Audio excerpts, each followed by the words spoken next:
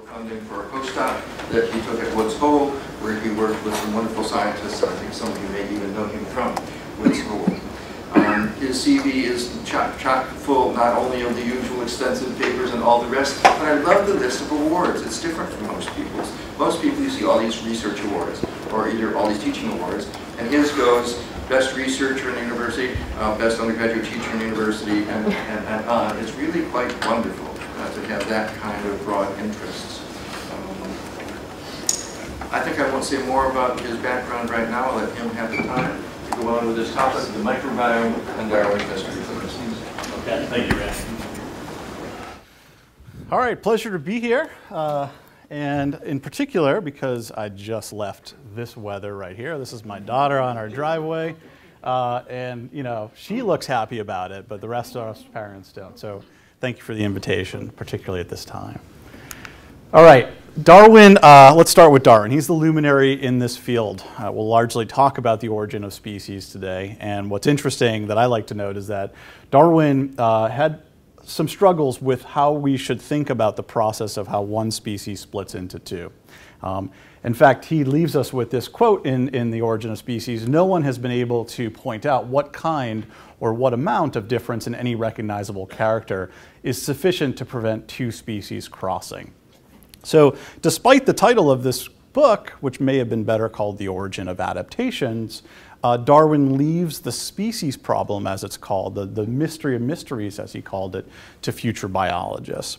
And I'm going to take you through a very brief history about how I look at this from an unusual angle, which is the role of microbes in symbiosis in the origin of species. So in 1927, Ivan Wallin, in his book Symbioticism in the Origin of Species, states it is a rather startling proposal that bacteria, the organisms which are popularly associated with disease, may represent the fundamental causative factor in the origin of species. This is a pretty profound statement to make at this period in time, because Koch's postulates rule the day. Microbes are bad things. Why would we ever integrate them into the fundamental question about how new species form?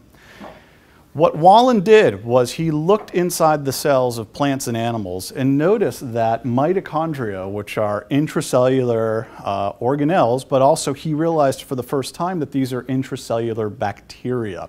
Why? Because he saw mitochondria divide by binary fission and proclaimed that binary fission is fundamentally a bacterial form of division. So if these organelles are dividing by binary fission, then they must be bacterial derived, if not bacteria themselves.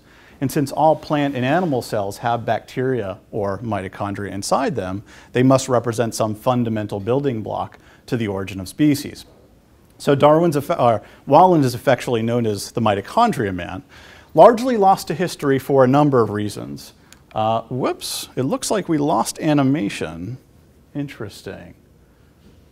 That's going to be an issue. Yeah. Can we pause? Yeah. Because we're going to have to figure that out. Yeah, I think I might know. I think. Okay, I got it. Fixed it. It's on my end. All right. Sorry about that. Thanks for your patience. So after Wallin, or actually the same year that Wallin publishes this book that very few of us probably are aware of, but I think should, because this precedes Lynn Margulis's claims on mitochondria being derived from bacteria. In the same year, H.J. Muller's work on transmutagenesis in Drosophila fundamentally puts the genetic basis of adaptations of traits right into the nuclear chromosomes, because he's able to radiate these flies and create mutants in these flies that are in fact mappable to their nuclear chromosomes. So this is the beginning of what's called the evolutionary modern synthesis, where Darwinian evolution integrates into Mendelian genetics and nuclear genetics. And in fact, this is even more emphasized by Theodosius Dobzhansky, who 10 years later publishes Genetics in the Origin of Species. And you'll note Dobzhansky's book looks pretty similar in the title to Ivan Wallin's book, just swapping out symbiotism and replacing it with genetics. Muller and Dobzhansky are pioneers of the evolutionary modern synthesis. We know who they are, and they essentially have formed the foundation for the next 100 years of biology. We get the biological species concept from Theodosius Dobzhansky. We get models of speciation based on nuclear genetic changes. And this, by and large, sets the path for, I think, how speciation has been studied until recently. So here are 3 reasons to sum up why symbionts, or microbes, were not considered speciation agents until relatively recently. 1, the origin of species. So Darwin's entire thesis is based on looking at eukaryotes, plants and animals. So biology at this time was a eukaryocentric field. Moreover, this is Whitaker's, actually no, this is Ernest Haeckel's vision of what a real tree of life may look like in 1866, just a few years after Darwin publishes The Origin of Species. And what you can't tell is that animals, plants, and protists, all eukaryotic, form the 3 major lineages of life. And everything below that, bacteria, for example, gets smushed down here in some ambiguous sort of root of the tree of life, but doesn't hold any importance. And this is clearly an incorrect view of the world, as we now know. The second reason is that the modern synthesis happened, as I mentioned. In the 1920s, we have the fusion of Darwin with Mendelian genetics, and this largely moves eukaryocentrism to nucleocentrism, where the foundation of biology sits in the nucleus in terms of the genetic changes that are happening. And we come up with ideas about the origin of species where, over time, the amount of genetic change that occurs increases over time, and this could eventually lead to a new species formation. And finally, microbial symbionts. Where are they in this discussion since Wallen first gave us the idea to perhaps look at microbes in the origin of species?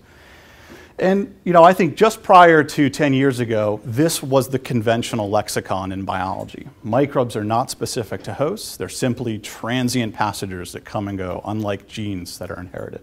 They're not abundant, they're not genetically diverse, and they're not important to host fitness. Not everybody would have agreed with this, particularly the microbiologists, but this was, by and large, a common theme in the speciation field and in evolutionary biology. So what happened? Well, I think we very much know what happened. The last 10 years has seen a complete biological revolution, largely technology-enabled, with the first sequencers being the Roche 454 sequences, subsequently replaced by Illumina machines that ultimately led to a wave of interest and funding in the microbiome. This is just a Google search trend of how exponentially growing the microbiome is, just from the general public. The Human Microbiome Project was launched in 2008. The cover of The Economist was published in 2012. That's when things start to exponentially spike here, where there was a title named Microbes Maketh Man, and this really, I think, brought attention of the human microbiome to the public's light. The NIH has clearly invested a lot of funding in this area, so from 2007 to 2012, we've had basically a doubling of the NIH funds. And while those funds were initially restricted to a Common Core fund for the Human Microbiome Project, they are now spreading out from that Common Core project to many centers, so we've also had a doubling of NIH centers or institutes funding the microbiome. So this is clearly one of the biggest areas in biology right now. Okay, so let's take a philosophical view of what the microbiome research means to date. Okay. So the genome is comprised of 20,000 genes. The microbiome is comprised of upwards of 10 million genes. So if you were to ask yourselves across the human body how genetically endowed we are to our microbes, we would say that, in fact, we're 500-fold more genetically microbial than we are human, right? And of course, people have talked about this in terms of a cellular number, that if you look at the landscape of microbes across the human body, each body site tends to have a unique set of microbes that are actually quite different from the other body sites and more similar across individuals. So for example, your palm microbes would be more similar to her palm microbes than yours are to, let's say, what's in your mouth, your oral community. And 10% of the cells in this entire landscape are human or animal-derived cells. The other 90% are microbial. If we group the total genetics of those cells, the microbes and the human cells, into a conglomerate, we would come up with this term, the hologenome, which some people are using to describe the innate complex assembly of microbes and host genes together to form the foundation for what functions in an animal. Okay. So we know that the microbiome is adaptive. We know that when it goes wrong, it can associate with things like inflammatory bowel disease. It can associate with lung diseases such as cystic fibrosis. And we even know that the way babies are born are in part affecting the way their initial microbial colonization occurs. So vaginal birth will deliver a certain set of microbes versus a C-section birth. Okay. So we know when things go bad. There's been a lot of interest in the role of the microbiome in disease states and even diet. But evolutionary biologists have had very little to say about what matters in the assembly of the host genome and the microbiome, and how does this affect the evolutionary process. That's what I think we can delve a lot deeper into. So what is a species made of? From a biological standpoint, the convention is this top line. The nuclear genome is comprised of typical chromosomes. Those could include sex chromosomes. Those could also include selfish genetic elements like meiotic drive elements or transposons, all of which together assemble into this thing called the nuclear genome. And that nuclear genome can be shuffled or stably transmitted, either through vertical transmission, maintaining a stable association of genes on the chromosomes, or recombination, which is of course a shuffling process that negates the stability of some genes on the chromosomes because they're obviously recombining between different genotypes. And the reason I point out recombination is because we tend to think of the nuclear genome as this beautifully, stably, vertically inherited set of genes that form the foundation for the modern synthesis. But yet there's some instability in this genome derived from recombination and also derived from these selfish genetic elements. That relates to what else a species is made of, because it's also made up of its microbiome. You can't get an animal or plant in nature without having a microbiome. It's fundamental to almost every biological aspect of these organisms. Now, the microbiome will be made up of viruses, bacteria, archaea, organelles. I consider organelles part of the microbiome because they are in fact bacteria or bacterial derived. And to some extent, the microbiome is vertically transmitted, just like the nuclear genome. So now we see that there's some element of stable association here. There's also an element of horizontal transmission, a very strong element of horizontal transmission.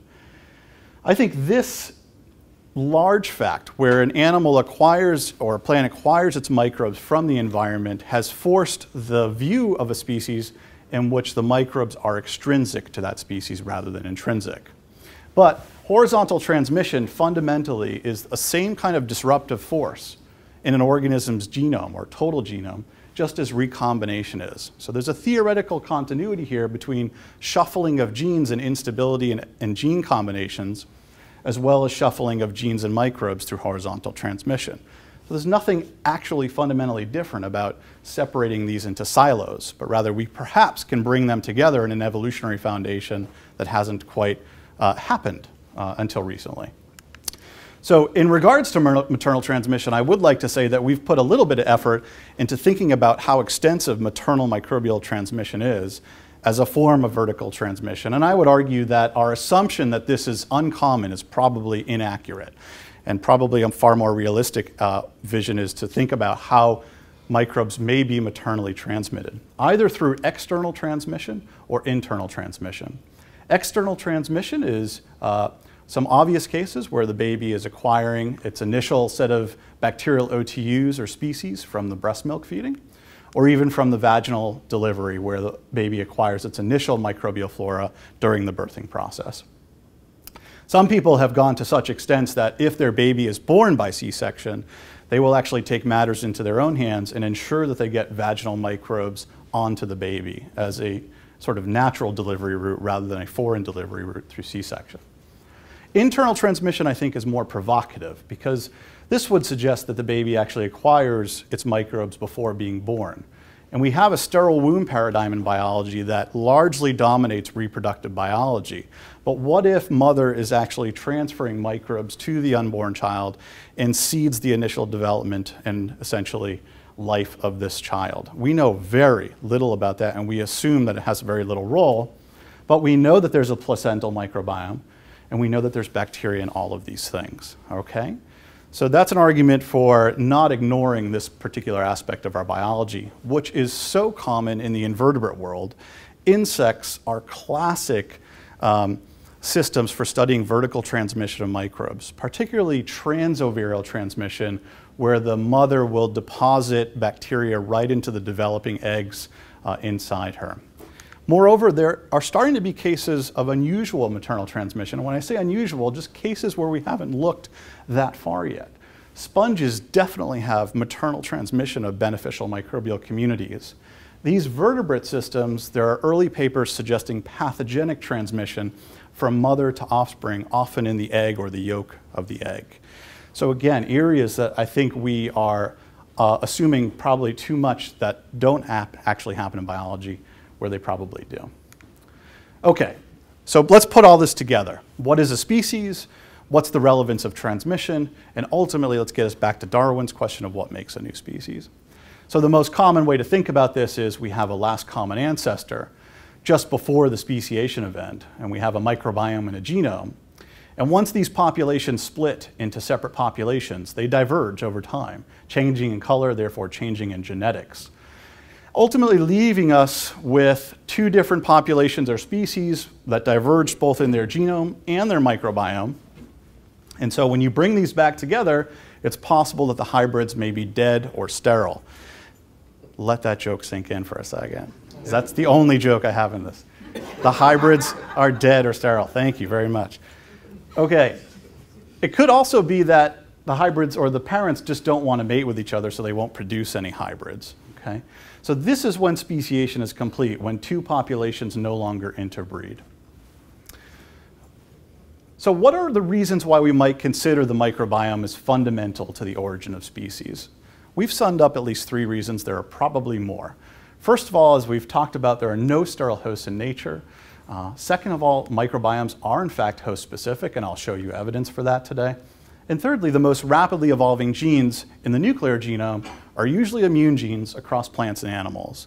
And if immune genes are the most rapidly evolving, it tells us that animals and plants are symbiotically interacting with microbes all the time, driving these rapid changes. Immune genes are windows into symbiosis. So if we map, let's say, speciation genes to chromosomes that are immune genes in those areas, that's essentially mapping speciation by symbiosis because they fundamentally are part of the crosstalk between the host and the microbes. So our central hypothesis based on this evidence is that the microbiome will be as important as the genome in the origin of species. Okay. So here's our framework for first thinking about why this might be. What guides the assembly of the microbiome in species? And there's 2 ways to look at this. Either you have a neutral biodiversity theory, or you have something called phylosymbiosis, which is a term we've used.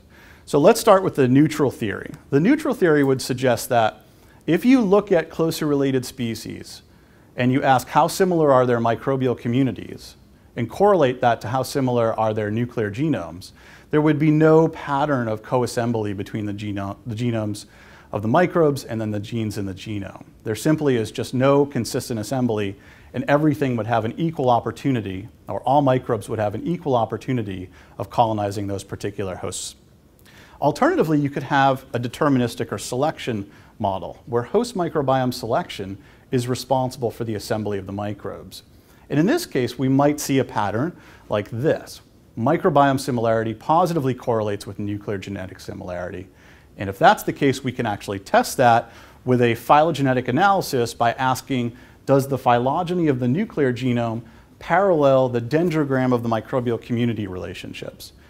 Now, we're not talking about single microbes here in this particular microbial side of these trees. We're talking about total communities, hundreds to thousands of OTUs. So these are cluster community analyses, which we call dendrograms rather than true phylogenies. And that's why we use the term phylosymbiosis, because there really hadn't been a term yet invented to describe the parallel changes between the nuclear genome and the total microbial community over time. So is that something we can actually test? We've been doing this with a tiny parasitic wasp called Nasonia. Now, Nasonia is normally not this big, and it's normally this colored. But this is a beautiful image that we false colored just to give you a close-up view of what we're looking at here. This is a video, and so as you watch the video, I'll try and draw your attention to some of the evolutionary aspects and geographical aspects of this system. You're going to see a male and a female courting each other in a minute. The two central things I need you to remember from this before your eyes get stuck are that there's a younger species pair between Longicornis and Giralti and an older species pair between Vitropenis and Giralti. So you'll note the divergence times of 400,000 years ago and 1 million years ago, and we'll constantly refer to these as older and younger species pairs. They in fact overlap geographically. So in green is this Nasonia vitropenis species. Giralti is in red and lives sympatrically with Vitropenis. And Longicornis is in yellow and also lives sympatrically with Vitropenis. We actually have 4 species. 3 are only shown here in this work. This is probably the second best genetic model to Drosophila in insects. We have full genome sequences. We have excellent genetic tools. Our lab has made germ-free rearing available, and these are easily maintained insects. Okay, so you're observing here copulation, obviously, of the male with the female. The male will perform a ritualized courtship display. She will acknowledge him by lowering her antenna, opening her abdomen. And ultimately, once he gets that signal, he will back up, inseminate for a few seconds, and then he actually has to come back and say goodbye. So he'll perform another courtship display in order to ensure that she won't mate again. Okay, so if you take a cross-section of Nasonia, you slice through it, and you stain for the dominant microbial group in Nasonia, which we know to be gamma proteobacteria, we see in this developmental stage that they localize in the hindgut.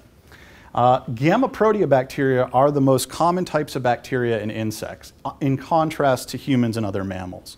So you'll note that the green gamma proteobacteria are the dominant taxa in Nasonia, Drosophila flies, and Apis bees, but they're relatively minor, if not absent, in human and other mammalian samples. And so the dominant ones in humans are Bacteroidetes and Firmicutes. The reason I want to point this out is it tells us that even at some very gross undersampled level, there's a species specificity of the microbial community assembly. Mammals tend to have Firmicutes and Bacteroidetes. Insects, at least in these cases, tend to have gamma proteobacteria. Right. So looking at the microbial communities over development, we can see that the gut microbiome is definitely not stable throughout development. It's changing dynamically as metamorphosis occurs. In fact, if you look at these pie charts where the colors denote the species and the abundance of the species, so here we have very little diversity, largely dominated by these particular proteobacterial species. And then over time, through pupation and then adulthood, we have a blossoming of microbial diversity, an increase in microbial diversity as this happens. And so we're going to take these microbial communities and now ask, is there phylosymbiosis across the developmental stages? In the larval stage, we really don't have enough diversity in order to measure that. So we really are focused on the pupal stage and the adult stage where there's enough diversity to do this analysis. So here's our benchmark nuclear phylogeny, older species pairs, younger species pairs, and we're simply asking, when we make the dendrograms of the microbial communities, do they recapitulate the nuclear phylogeny? And the answer is yes, and the answer is that it's developmentally staged. So the pupal development has a distinct set of microbes from the adult developments, but they are both phylosymbiotic at their respective stages, with G and L being more closely related to each other than they are to Vitropenis. And this is the highly statistically significant result. This was one of the first times folks had ever observed a pattern like this. It's not the only time, but one of the first times that it had been observed, and suggested to us that, you know what, the microbiome tells a story of ancestry that the genome is also telling us. So there could be some significance here in understanding evolutionary processes. So is phylosymbiosis neutral or adaptive? This pattern that we observed could just be a sort of neutral assembly of the microbes, right? Now we're arguing that because we see phylosymbiosis, this is probably not a neutral pattern. Otherwise we'd see a random scattering of the microbes with no phylosymbiotic patterning. But we can also ask this question and test it experimentally by taking microbiome from taxa 1 and combining it with genome of taxa 2 or vice versa, and then asking, is the fitness decreased when you swap the microbiome and the genome together? And that would be the expectation if these phylosymbiotic patterns are in fact adaptive to the animals or functional in the animals. So we've started playing around with this recently in the lab. This is unpublished data, and the answer so far is yes. And what we're seeing is that over development during the larval stages, as we measure larval size from day 2, day 3, day 4, and day 5, we see that the heterologous microbiota, that is a different species microbiota put into a background that's common among these three samples, their development is slowed at each of these stages, whereas the autologous microbiota for the correct species is always significantly advanced. So we are arguing that just by swapping the microbiota, you can slow down development almost to a state that the germ-free microbes develop, that the germ-free organisms develop. And that's a pretty common feature in animal germ-free systems, that development is slowed to some degree. These animals usually don't make it in the wild. And so by swapping and showing that the heterologous microbiota is developmentally slowed like a germ-free microbiota, we're showing that there's this match between the genome and the microbiome. Okay, the other system that has nicely shown phylosymbiosis are these basal metazoans called Hydra. And they'd done the same thing. This is a paper published in PNAS in 2013, where they simply took 3 different individuals from each of these Hydra species and showed a complete parallel pattern of the microbiota with the host species phylogeny. This is intriguing to us because it could just be that Hydra and Nasonia are special, or it could be that this is a more universal phenomena. So recently in the lab, we've devoted ourselves to measuring several different animal species complexes to ask, is this a common phenomena in the animal world that we haven't appreciated yet, or is it not? So we're looking at 4 different taxa that are easily reared in the lab and that we can control their diet. It's important to note that in all of these systems, we're giving Nasonia the same diet. We're giving all these Drosophila species the same diet, so that diet doesn't have an influence on the microbiome assembly. All right? So host genetics is going to be interacting with the microbiota to structure any of these assemblies. We also have this vertebrate species, deer mice, which is quite helpful to scaling ourselves out of the invertebrate world to the vertebrate world. A total of 24 taxa were looked at, spanning enormous divergence times, and as I mentioned, diet's controlled. So what do we see? Well, I need to tell you how we measure this before I tell you what we see. So there's 2 statistical tools I want to tell you about. One is the Mantell test and one is the Anisim test. Mantell test tells us how similar are these species phylogenies with the microbiota dendrograms. It's going to tell us statistically, is there significant support for the parallel pattern or the phylosymbiotic pattern. So rather than just showing you the pattern, is there statistical support for it? And the second is the Anisim test, which tells us within each set of species, we measure multiple individuals and ask, are those microbiomes more clustered, more similar to each other within species than between species? And so when Anisim tells us that we have a significant result, it means that there's significant clustering of individual microbiomes within species, rather than sort of dissipated random microbiomes across species. All right, here's deer mice and mosquitoes. Yes, I did. A little slow. Okay. So deer mice are showing perfect phylosymbiosis. You can see that the Mantell test gives us an R value, which is essentially like an R squared value of 0.48, and the p-value is very significant. We have 6 taxa here spanning a total of 7 million years of divergence. The mosquitoes are doing the same thing. We've actually looked at many different types of mosquitoes in the larval stage in particular.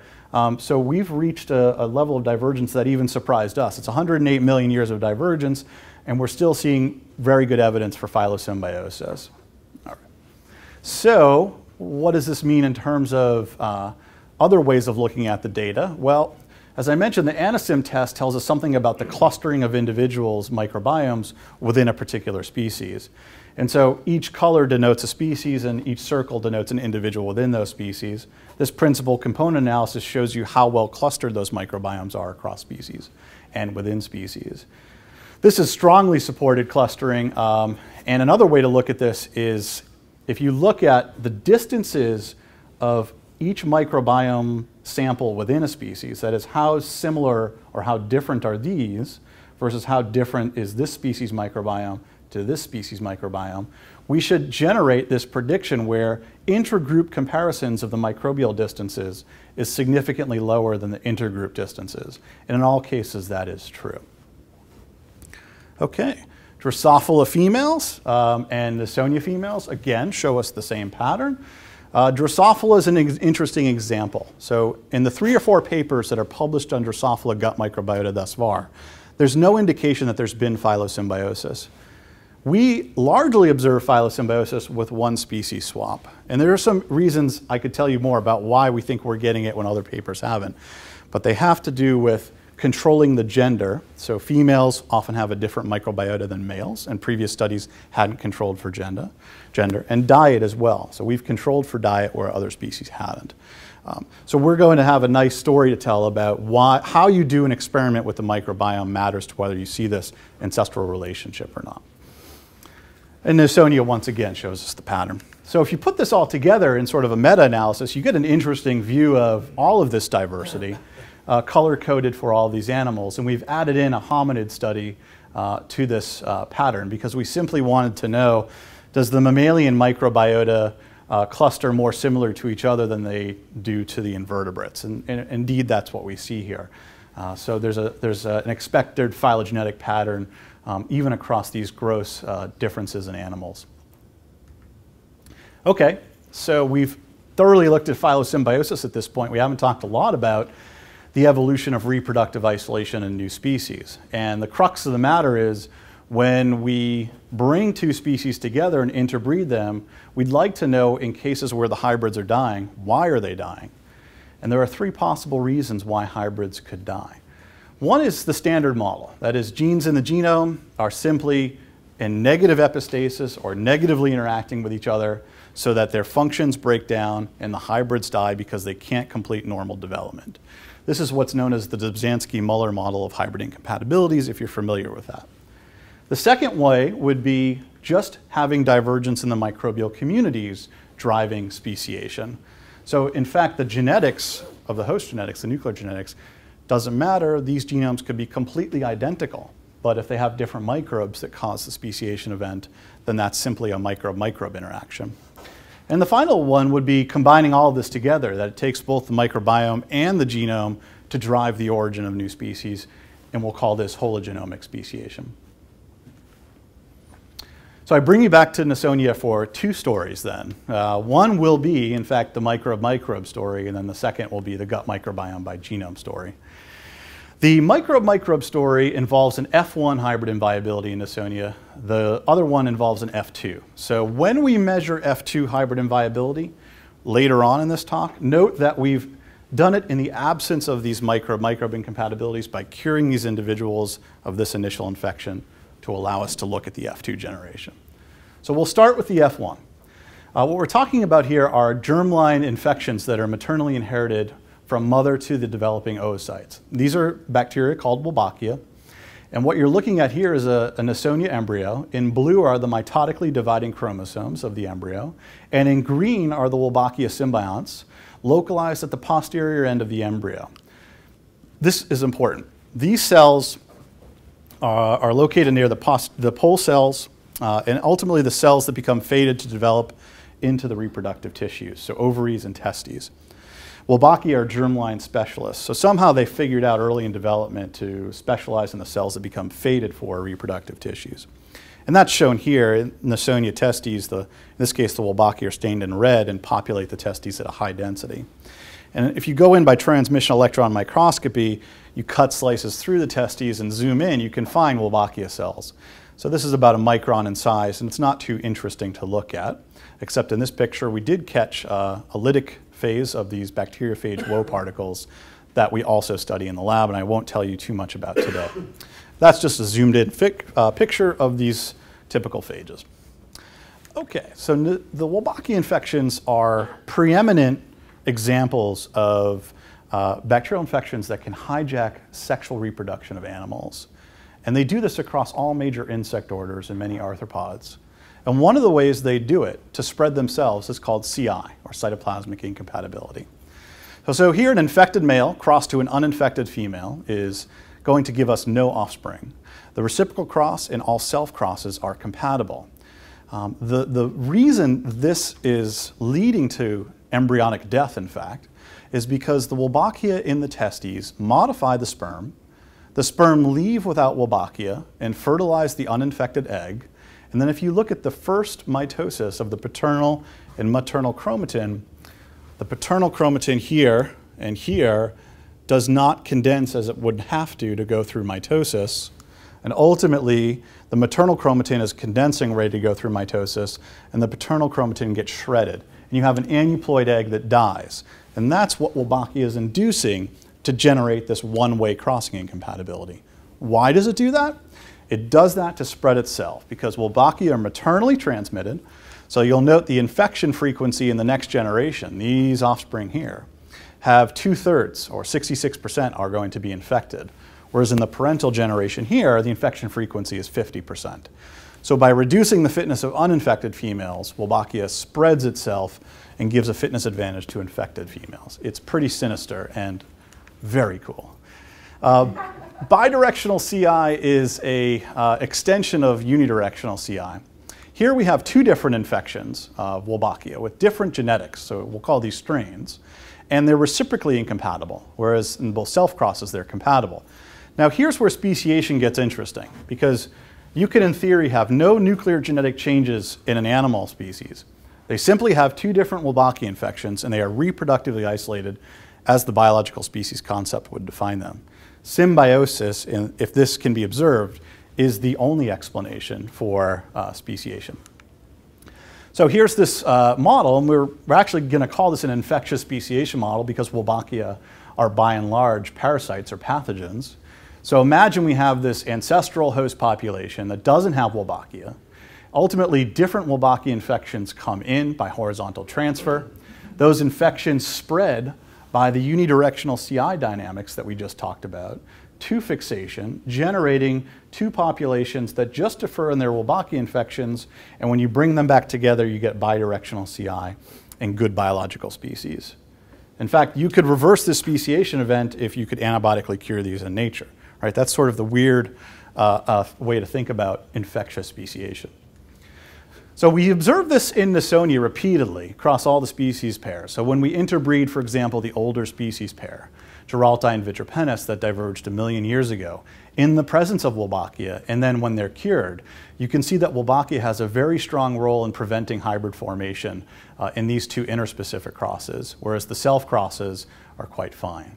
The same thing for the younger species pair. It's not quite to the same extreme, but largely explaining most of the problems here, and that the F1 hybrids are largely produced, if not produced in greater numbers, when Wolbachia is cured in the parental species.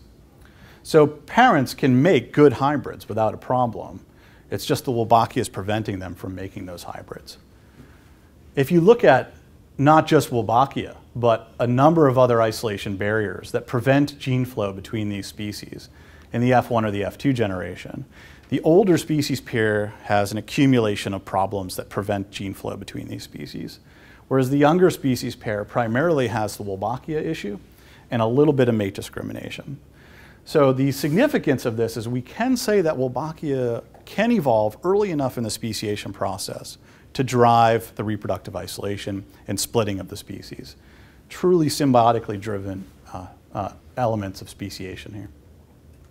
So if you want to put this in a visual, imagine that a correlation between genetic divergence, so increasing genetic divergence, correlates with increasing amounts of lack of interbreeding or reproductive isolation. And when we have a value of 1, the species can no longer interbreed. So the older species pair falls somewhere around here because they're about 1 million years old, they have a number of reproductive isolation traits, and they're good species. Now, in the absence of Wolbachia, the younger species pair is going to look something like this. Not a lot of genetic divergence, and a little bit of mate discrimination prevents the amount of interbreeding, just a little bit. But when Wolbachia comes in, it could, in theory, push it to complete speciation, or just below it, because we have a little bit of gene flow in the presence of bidirectional CI for these guys.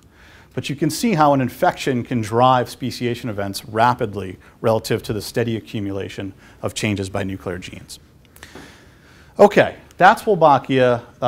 What about beyond Wolbachia? And I started this talk on the gut microbiome. I'd like to end it on the gut microbiome because Wolbachia is a microbe that is fascinating and occurs in about 40% of all insect species, but not all animals are insects. But all animals do have some form of gut with some interaction with the microbes that it'd be worthy of looking at whether the gut microbiome is a common phenomena in driving the origin of species.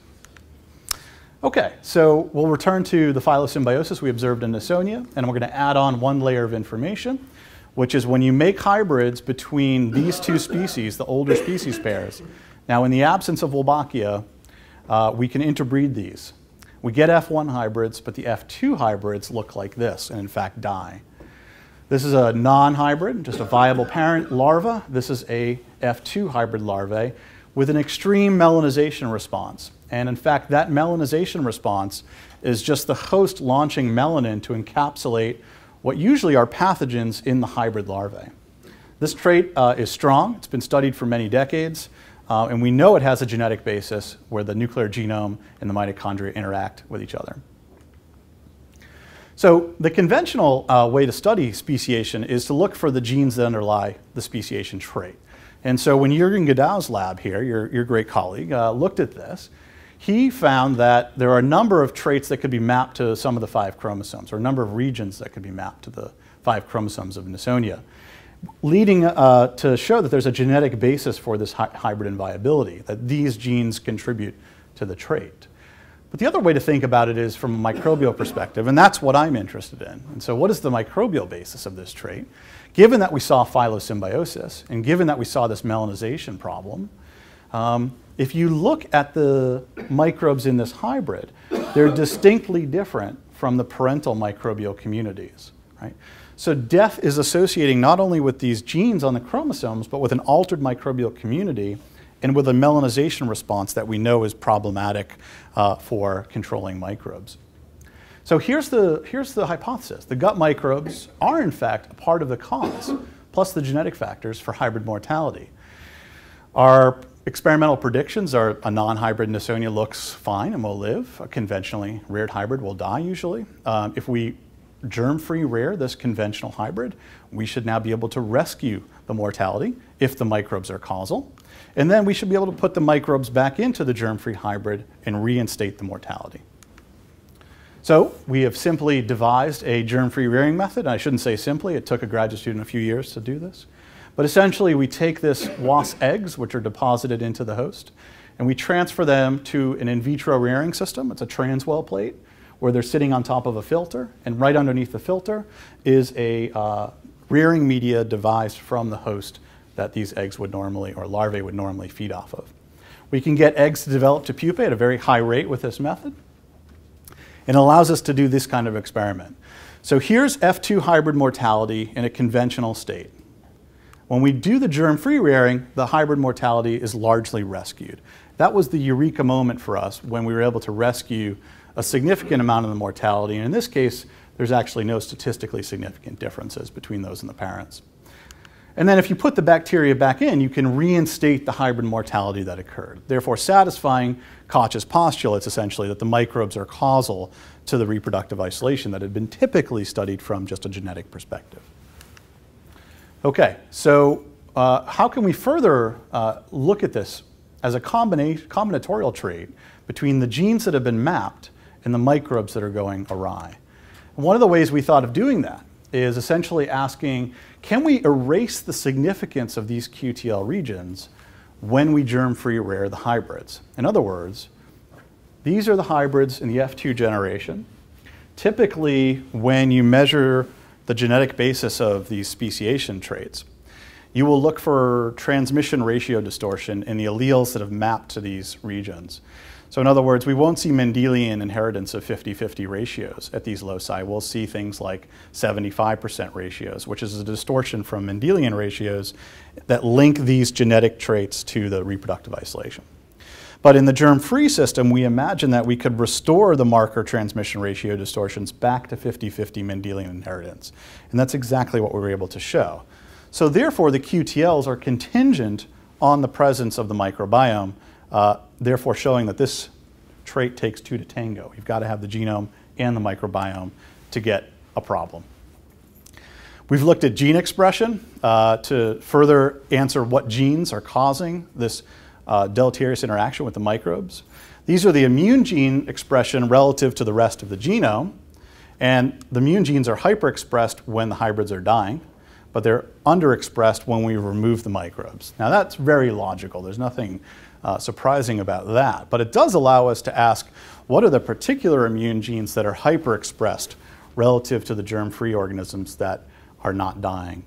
And so you'll notice these 4 candidates here, SPs, and they have a high expression in the inoculated and conventional states relative to the germ-free, which makes these very attractive candidates for what's happening in the nuclear genome that interacts with the microbes. Now these SPs are serine proteases, and it's just fortuitous. And so we're currently working on tracking this down because the serine proteases sit at the top of the signaling cascade that launch prophenyl oxidase. And prophenyl oxidase launches the melanin response, which is what we see here. So either we're totally fooled by the transcription data or we've just landed right on what should be a link between what's happening with melanin production and the misexpression of those genes that is contingent on the microbes being there. Okay, so we're trying to knock those genes down. We're no data to report on that yet, but I think we're close. So we've had these 2 stories, both Wolbachia and the gut microbiome, that cause the origin or assist the origin of species in Nasonia. You know, and I would like to leave you thinking, did we just get lucky here? Did we just happen to choose Nasonia as a system that would tell us repeatedly that microbes are involved in the speciation process? Or is it just that we've asked the question in this system? And if other investigators ask the question in their animal systems and plant systems, will they find the same phenomena? And I would argue it's the latter, not the former. And why I think that is because microbes drive the origin of many species, perhaps. So we know many cases in Drosophila flies. We know many cases where ecologically deficient hosts, so aphids that couldn't feed on plant sap unless they had symbionts to diversify on their plant sap, wouldn't exist without their symbionts. So the origin of aphids is entirely dependent on symbiosis and perhaps the divergence within those symbionts.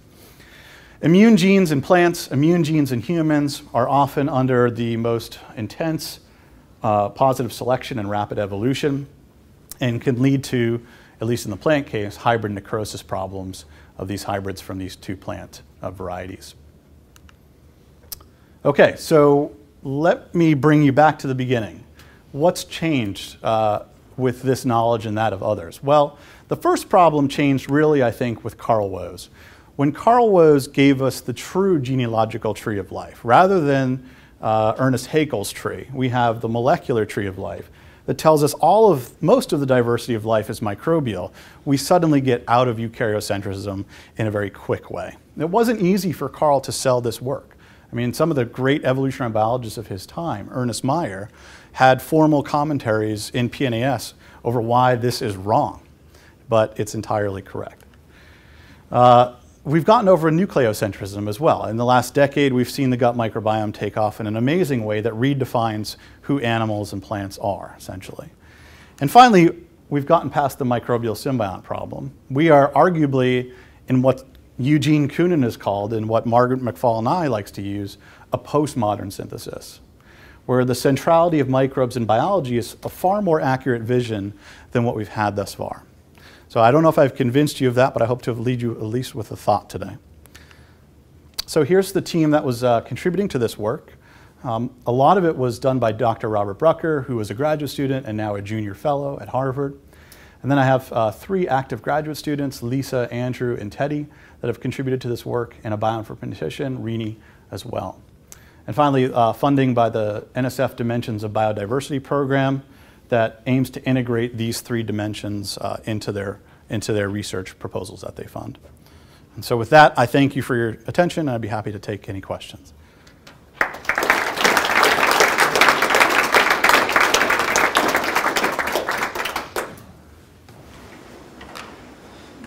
Stuart. So I have a question about your controlled diet, and what the basis of that diet is might have an influence on the microbiome of the heterologous species, because the biome is changing to compensate for the distinction between the native diet and your controlled diet. So the species whose diet is most similar to the controlled diet has its regular biome, but the species whose diet is normally different might be shifted toward that controlled diet's microbiome artificially. Yeah. How would you control for that? That's an interesting point. There's obviously a 1,000 ways to skin this cat. The reason we've controlled for diet, I will reiterate, the null hypothesis has been diet shapes the microbiome. So we wanted to get rid of that variable. My argument around your specific example is, while I agree with you that a species may not be natively adapted to the microbiome, so therefore it'll have an altered microbiome by de facto, it does not follow that that microbiome should follow a phylosymbiotic pattern after that. And so the fact that we see phylosymbiosis gets, I wouldn't say gets around that, but gets over the sort of null prediction that things are just wrong, so we'll see a random microbiome. We don't see that. The very last talk I've ever heard Lynn Margulis speak, it was maybe 10 years ago, she spoke of the microbiome influencing hominid evolution. Yeah. It didn't go over well. So, but I think your work really beckons that question. Yeah. What is your idea? Right. I mean, you showed one of the branched yes. phylogenetic trees. So it's a good question, and some investigators are now showing that hominid microbiome evolution is phylosymbiotic, that it parallels the phylogeny of hominids, right? So you see that phylosymbiosis. But that work didn't control for diet, which is one reason I don't go into it in detail in this talk, because it could be that those phylosymbiotic patterns are just generated by dietary choices. But there is indication that that is part of whatever Lynn said. It's consistent with what she said. Now, I have a more specific idea about how to approach this in human evolution that I'll talk about in my chalk talk, perhaps. And so I will save that, but I am interested in that question. Scaling out of models into human microbiomes. Yeah? So, in the Wolbachia system, we have the two-prisoner problem, where each assumes the other's going to squeal, and so they make the offspring in the cross die. Essentially the two-prisoner problem. Do you know what is actually what they're doing, and what are the genetic components of the Wolbachia that are actually causing that difference? Yeah, so that is... Because you have that speciation event too. Yeah, that's the $2 million question for the NIH. But yes, you're right. That has been the holy grail of the field for the last 40 years, independent of speciation. Just how does a microbe hijack sexual reproduction of its host? There's been a lot of effort with zero knowledge, except for what I showed you in terms of the cytology after fertilization. But we don't know what Wolbachia are modifying in the sperm. That being said, I will talk about a project that we've just submitted as an R21 to the NIH on 2 candidate genes that look promising that cause cytoplasmic incompatibility, and these are genes for Wolbachia. But I don't want to talk about them too much, just to say that we have some data on that. And in the serine proteases, are those analogous to complement serine proteases, or are they something else? I actually don't know what you mean by complement serine proteases. The immune complement system, serine proteases that opsonize things. Okay. I don't know the answer to that. Yeah. Yes? It wasn't quite clear to me when you had the hybrids that transferred the microbiota back again. Which microbiota was actually transferred? Is it the hybrids one or the parental? Good question, yeah. So it's the parental microbiota, because the parental microbiota is most relevant here. What's normal in the parents is what we give the hybrids and causes that deleterious interaction. And we also know that just by measuring hybrid microbiotas, that the most dominant microbes in the hybrids are derived from parents, which is additionally why we are using the parental microbiota as the inoculum to simulate what's happening naturally in the hybrids. So if you look at the hybrid microbiota, would it be a sort of a blend of the parental ones actually, or how does this play out? Yeah. I mean, the idea, of course, at the end of the day is what the hell is the microbiota doing? Because it's what happened. Yeah. There's 2 ways to look at that. I mean, the first part is the microbiota is largely derived from the dominant bacteria, actually a rear bacteria in the parents that become dominant in the hybrids. So this looks like the host losing control of the microbiome, and then a pathogenic one becomes dominant, if we are allowed to say that. Okay, we don't know that it's truly pathogenic. The hybrid breakdown is probably an interaction between bacterial components, either a secretion factor or cellular components, such as peptidoglycan, that launches the immune response that then gives us melanization. So when we get rid of the microbiome, we remove that immune sensing, essentially, of the microbes.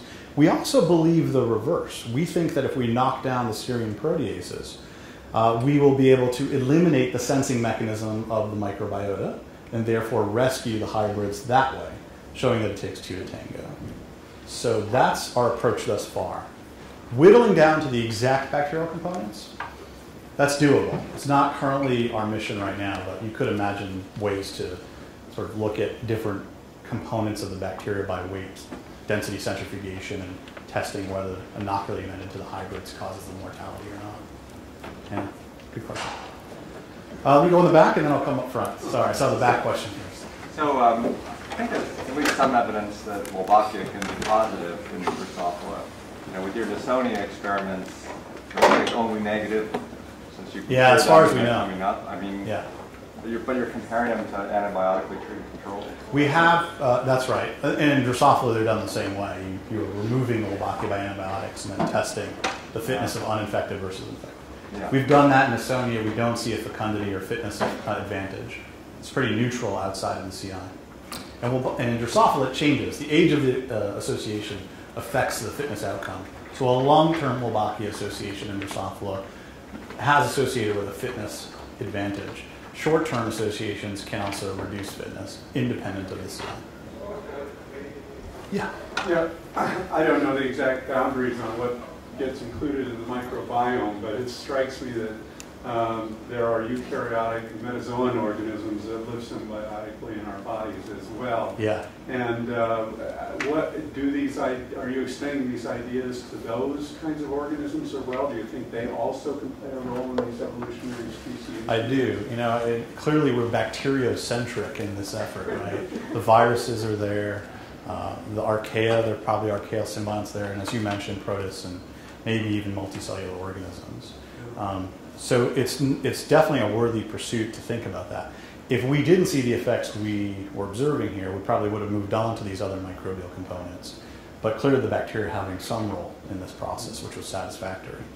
But I could imagine those are players in different systems across different speciation events. The microbiome, you know, it's almost loosely defined. Does that mean single-celled organisms only, or does that mean multicellular organisms that are microscopic? I don't think I've ever seen anybody define what the microbiome is. Yeah.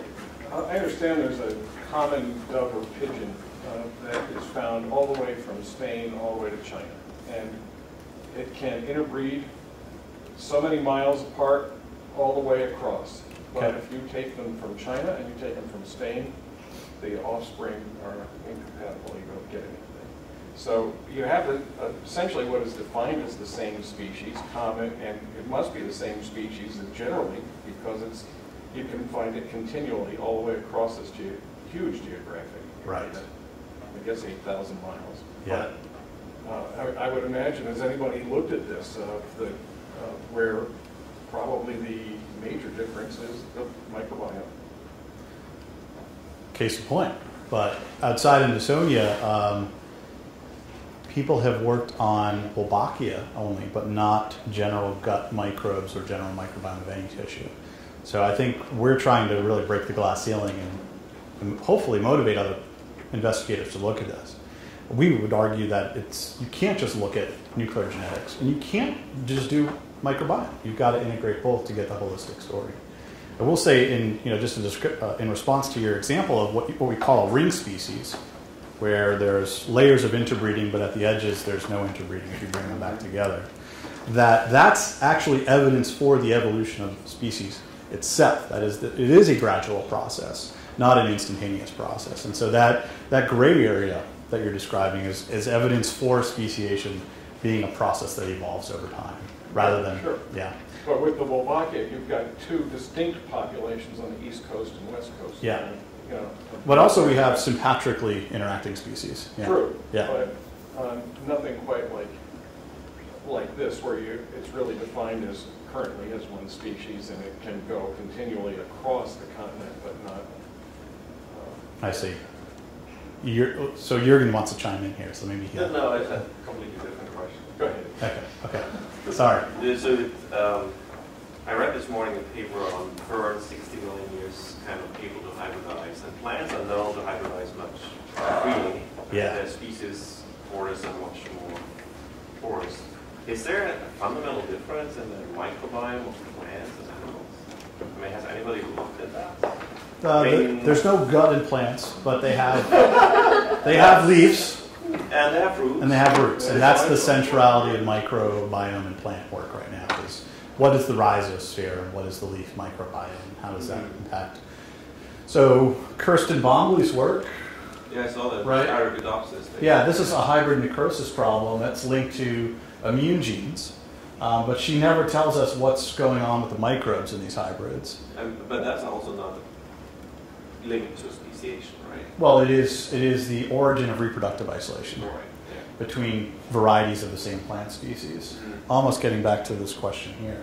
And so what if you did antibiotic treatments here? And so would she be able to rescue these back to normal state? That's the experiment that's missing in so many speciation studies. Yeah, but I'm wondering, I mean, it's long known that plants hybridize more.